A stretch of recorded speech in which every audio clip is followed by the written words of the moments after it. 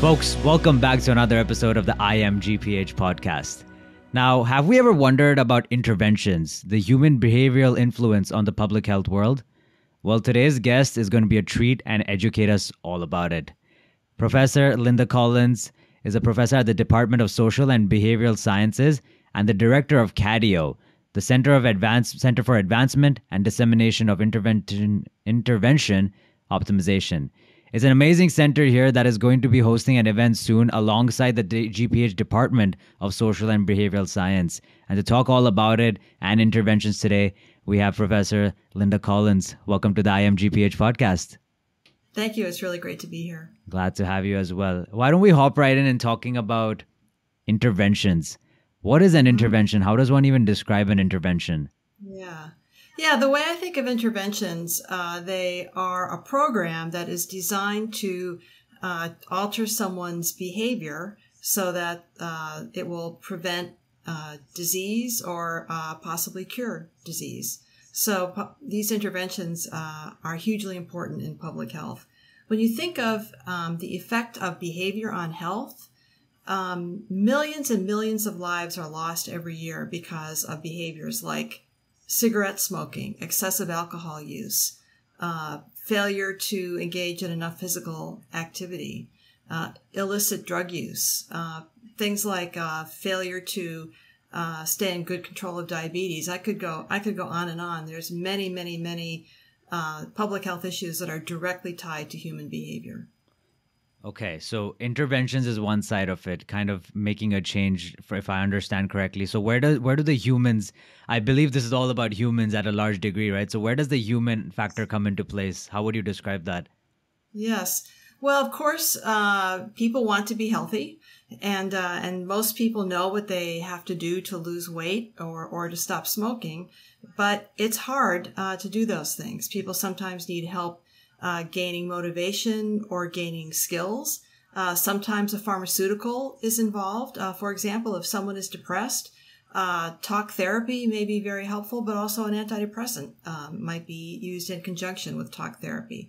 So a lot of interventions are behavioral, but they may also, some interventions may also be what we call biobehavioral because they have both a strictly behavioral and also a biological or pharmaceutical component. In fact, most of these interventions are multi-component. They have a lot of moving parts.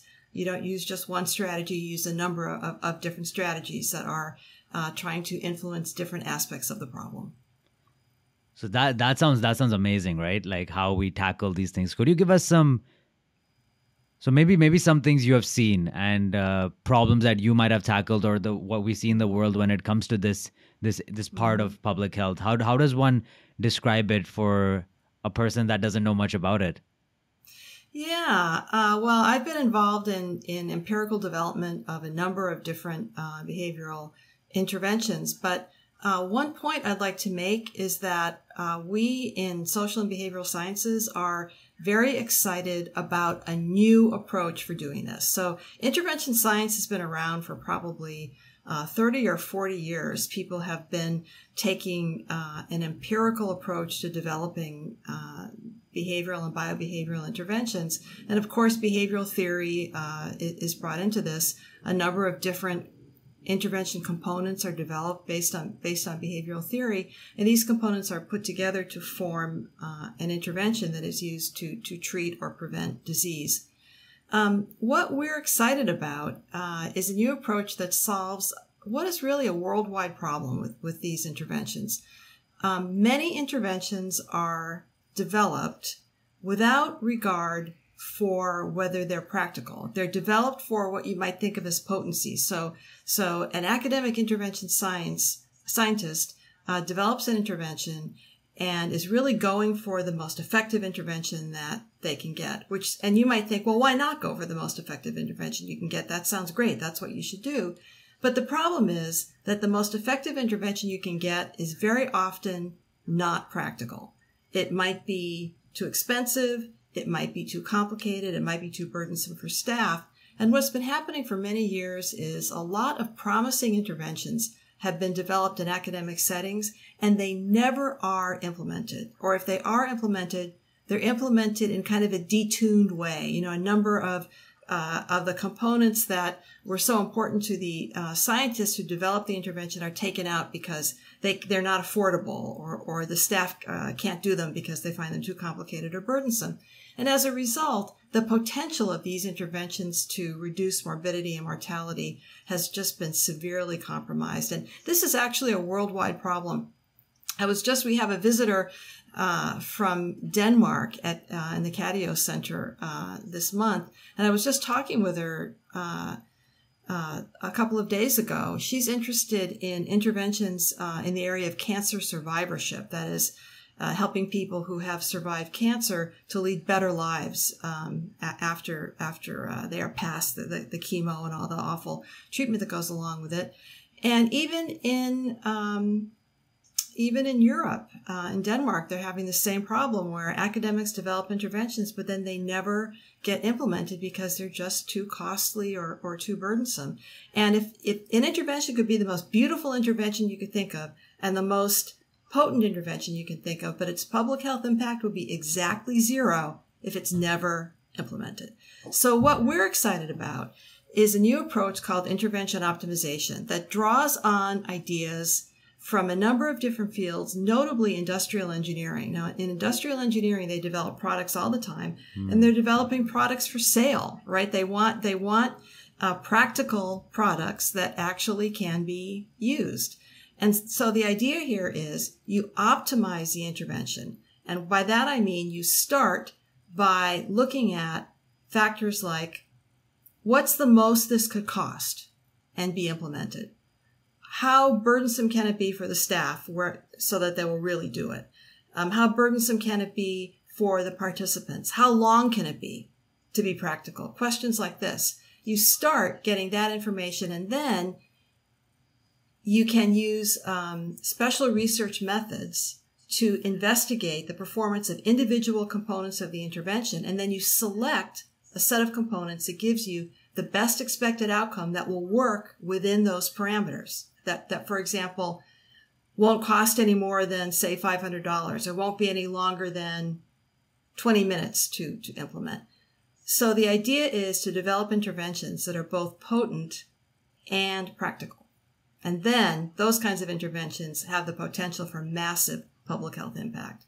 Could you give us some examples of these interventions? Yes. So if you attend the event that we're talking about that's coming up, you'll hear some very nice examples of these kinds of interventions. But I've worked on optimizing interventions in a number of different areas. Now, it's a very new approach, and it hasn't been implemented in that many areas yet, but I can give you some examples. One is smoking cessation. There's been quite a bit of work in this area, in the area of smoking cessation. Weight loss in obese people. And I've worked on optimization of an intervention aimed at reducing risky sex and excessive alcohol use in college students. And among others, tomorrow at the event, you'll hear about an intervention aimed at getting people who are HIV positive and not engaged in the healthcare system and getting their viral load down by taking antiretrovirals properly. So those are just a few examples, but there's possibilities, all over the place. I mentioned I was just talking to someone who's doing work in cancer survivorship. I know of people who are doing work in sleep. I know of someone else who is developing a special intervention aimed at people who are heavy drug users and HIV positive. The people who use drugs often have cognitive impairment, and the issue there is to develop an intervention that can work for people who have cognitive impairment so that these folks can get their viral load down. So that's just a few examples, but there's so many. I mean, this approach applies to every area of public health. You mentioned this one thing which stood out to me, right? Industrial engineering was one area.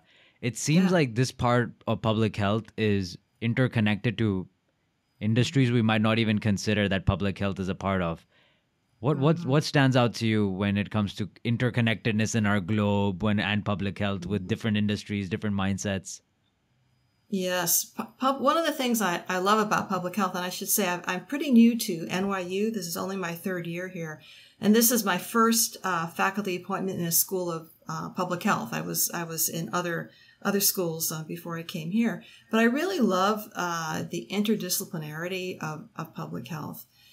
This approach for optimizing interventions that I've been working on for a number of years draws on ideas from industrial engineering, behavioral science, health economics, and Bayesian decision analysis. It integrates ideas from all of those areas. In the past, I've had grants with engineers where we worked on problems together. So I really love doing interdisciplinary work.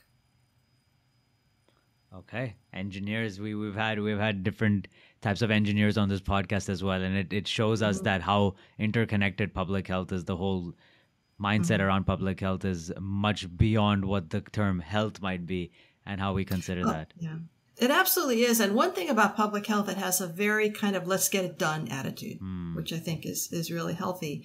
And sometimes to get it done, you have to talk to people who are outside your area, and that's, I think, a very healthy thing. Can you tell us more about cadio? Yeah. So cadio, as you said, is a Center for Advancement and Dissemination of Intervention Optimization. And we do a number of different things. Those of us who are faculty in the center many of us are working on actually advancing the science of intervention optimization itself. For example, one of the junior faculty in the center is working on ways of decision making. When you're looking at the performance of a number of different intervention components, you might actually have a very complicated decision-making problem on your hands, and this may be further complicated if you have more than one outcome that you're considering, because the different outcomes may have to be weighted. Sometimes the results will contradict each other over the different outcomes you might be looking at. So it can become very complicated, and she's been drawing on ideas from Bayesian decision science to develop an approach to help investigators who are facing those really complicated decisions. A number of affiliates of the center are applying intervention optimization in some really interesting areas. One faculty member in the center is applying intervention optimization in the area of child maltreatment, for example. And something else we do a lot is educate other scientists about intervention optimization. This is still a pretty new area, and it's not taught in very many graduate programs. In fact, it's not taught in any graduate programs at all that I know of, not even NYU, although we are in the process of developing courses, and we will soon be teaching courses in SBS. But we have a course on the Coursera platform. It's free to anyone who's interested in it. And we also do that's an asynchronous course. We also do synchronous trainings based on that asynchronous course. These are trainings for people who already have a PhD and are interested in retooling to apply intervention optimization ideas in their work. Intervention optimization is considered kind of radical by some people. It's quite different from same old that was done for many years. But since 2016, the amount of National Institutes of Health funding that's been devoted to intervention optimization has gone up by more than 400%. So there is a lot of interest being generated in this area now. What about it has become radical? What makes people say that?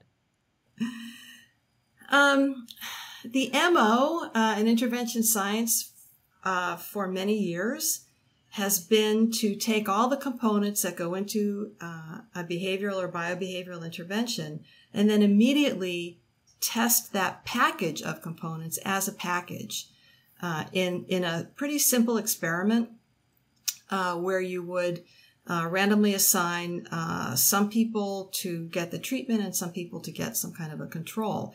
Now, that is an important thing to do at certain points in the process, but the downside to sole reliance on that kind of an experiment is that you're not looking inside the intervention at all. You don't have any idea which of the components are performing the way you want them to and which are not. So first of all, you don't have any way to make the intervention better because you don't know which are the weak components and which are the strong components. You don't know whether the effect that you observed, if you do in fact observe an effect, is due to maybe only one out of 8 or 10 components. So you have a huge amount of waste in there, components that are doing nothing but taking up resources and wasting people's time. And then, this is, I think, probably the most tragic part. If that experiment, if the results of that experiment suggest that the package doesn't work, you have no idea why. So you're just kind of left with, well, this was a failure, and I don't know whether there's any components in there that are worth saving, and so I just have to go back to the drawing board. On the other hand, if you are using an intervention optimization perspective, you're not going to go directly to that kind of an experiment. Instead, you're going to conduct an experiment and there are lots and lots of experimental designs that enable this, that enable you to look at the effects of the individual components and also whether the presence or absence of one component might have an impact on the effectiveness of another component. That's an important question. And so you know which components work, which ones aren't working. You don't have to include any components that aren't working. And so you can develop an economical and efficient intervention. And there's a basic principle that we like to talk about in intervention optimization called continual optimization. And this means that you keep improving the intervention incrementally over time, which you really can't do that using the traditional approach. So I want to tell you something that's kind of funny. When I speak to intervention scientists, which I do a lot about these ideas, I routinely get people coming up to me after and saying, "You just blew my mind. This is so radical." People have posted memes, like on Twitter after I talk of like exploding heads and stuff like that. "Linda Collins just blew my mind." So that's the reaction I get from intervention scientists. When I talk to literally anyone else who's not in the field of intervention science, they always say, "You mean that's not how you do it already?" Wow. So to everyone else, it just seems like common sense. But to people in intervention science, just because of the way they've been trained, these ideas often seem very radical. But once people get it, they never go back. This is huge, right? This is very important for the industry, especially with the things that are happening in the world, that the structure that we have been following is essentially doing more harm than good, even though it was there in the good place. So how do we change the way we think? Yes, I agree with you that this has the potential to be a paradigm shift. And in cadio, we are doing our best to help intervention scientists who wish to do so to retool so that they can use these approaches. Most intervention scientists have been trained in the simple experiment I talked about where you compare the package to a control. They haven't been trained so much in optimization trial design. And optimization trials, admittedly, they're more complex, but the scientific yield is enormous because you just learned so much about what aspects of the intervention are working and which are not. And I believe that if we start doing more optimization trials, which of course everything I do is aimed at trying to get people to do more optimization trials, that will start to build a coherent base of knowledge about what works and what doesn't work, which they have in other fields. Other fields have been building coherent bases of knowledge, but I'm not saying we're not doing it now, but it's been very, very slow in intervention science, and I believe that this would really speed it up. I have when reading about intervention optimization and the whole department, I'm curious to know the difference between intervention optimization and implementation science. Mm-hmm. Yeah.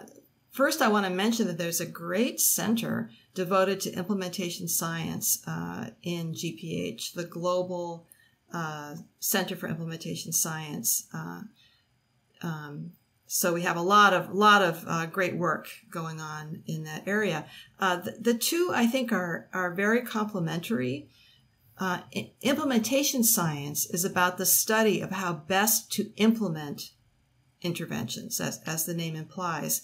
And intervention optimization is about developing interventions that are readily implementable. Now, of course, once an intervention is developed and optimized so that it's readily implementable, there may still be important things you can do to improve the implementation of the intervention. Also, I want to mention that in some cases, you can think of an intervention's implementation, the process of implementing it, almost like an intervention on the intervention. And if you look at it that way, then you can optimize that. So it's possible to use intervention optimization ideas to optimize intervention implementation, if that doesn't seem too meta. Yeah, intervention inception, it seems like. And it's very similar to the radical approach that you were talking about, right? It seems like that's kind of what we're doing at this point. Yes.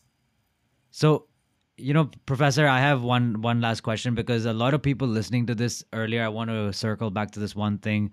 There are people that might be watching this episode that necessarily don't have a public health background, but are very interested in the concept of public health. They might be engineers, they might be artists, they might be from wherever all over the world. Is there more of a space for someone that might be a generalist? So there's lots of students that are multifaceted, or people that want to come to GPH that have come from culinary backgrounds, dance backgrounds. We've seen all kinds of guests on this podcast as well. Is this a great area? Why do you think this might be an area for generalists to find their spaces rather than only them thinking it's a specialist? I do think public health is a great area for people with almost any skill set. Of course, it depends on exactly what you want to do. But a lot of public health activities take place in community settings. And the kind of backgrounds you talked about, the arts, dance, anthropology, for example, those kinds of backgrounds, I think, can be extremely helpful. Now, to get an MPH, most of the time you have to take statistics, which, I see that as a plus. And for me, that was always super fun. But I know that a lot of people find statistics a little scary. So I want to emphasize that that's a part of it, because it's a science. But, I have to say the people I know who I respect the most are really good at integrating ideas from different areas. And so I think that there's definitely room for integration of ideas from really pretty much every area of study that you can imagine.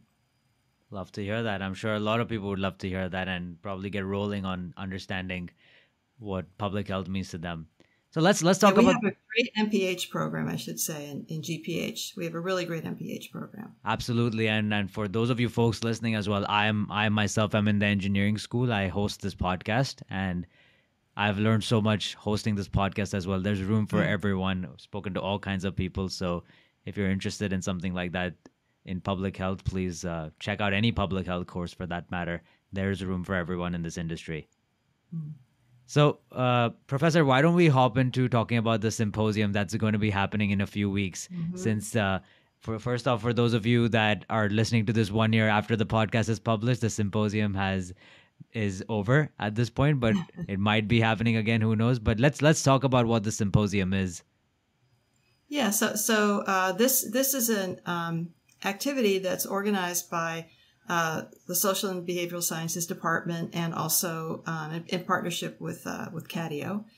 And this is something that keep an eye on this, because we've been talking about doing this every year. We call it our think tank. We did one last year. It was on displacement last year, and this one is on intervention optimization. And there are plans to do one next year too.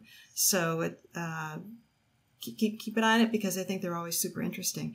This one, as I said, it's about intervention optimization as an answer to the challenge of behavior change, which, as we started out by saying, is so important, because so much morbidity and mortality is directly related to behavior and could be stemmed by the right kind of behavior change. So I'm going to start off this activity by giving a brief introduction to intervention optimization. And then we're going to have a number of different speakers. One would be Maria Guads from the School of Social Work. Another one will be Dr. Jen Cantrell, who is in social and behavioral sciences, Dr. Stephanie Cook, who is in social and behavioral sciences, and Dr. Kate Guastafaro, who is in social and behavioral sciences.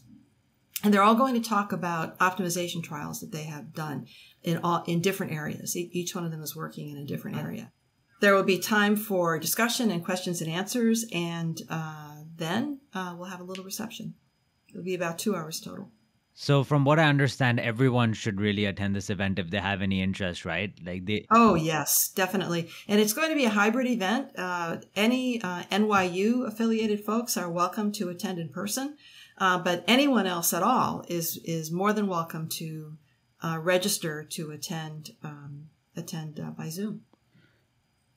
So for those of you that are listening before this event, the event will take place on April 19th from 2 p.m. to 4 p.m. The panel discussion happens from 2 p.m. to 3:30, and it's followed by a reception for those of you that will be in person, but it's hybrid, remember? So we'll have the link to the event in the description for those of you that are interested, because it's a great way to learn about intervention optimization, case studies.